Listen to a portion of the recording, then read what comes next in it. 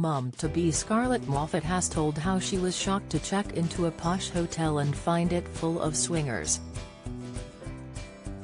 The former I'm a Celebrity winner, who yesterday revealed she was pregnant with her first child, said she had been left baffled by a flurry of pineapple stickers stuck on bedroom doors. It was only when she turned to Google that she learned the stickers were there to highlight the occupants were swingers. Pictures of pineapples, often displayed upside down, are used by swingers to covertly reveal their sexual preferences to others. Speaking on her BBC podcast, Scarlett Moffatt wants to believe, the TV star said, people had little pineapple stickers on their door. I was like, oh, mine hasn't got a pineapple, and I thought, I wonder if that's people getting room service? I thought I was missing out on something. I was thinking, where can I get a pineapple thing from?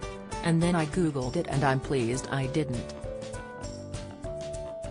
Basically, if you ever see a pineapple sticker on a door, it means they're swingers.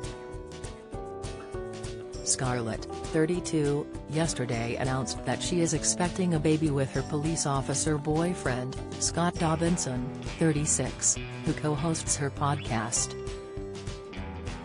She revealed the happy news in a sweet video featuring her beloved Chihuahua Bonnie wearing a "I'm going to be a big sister" bandana alongside a picture of her baby Scan. Scarlett, who is currently appearing in BBC One reality show Scarlett's Driving School, wrote, "It truly feels like a dream writing this caption. Me and Scott are on cloud 9 and we are so happy that we get to share this moment with you all. You are so loved already, little one. Baby Dobinson coming soon."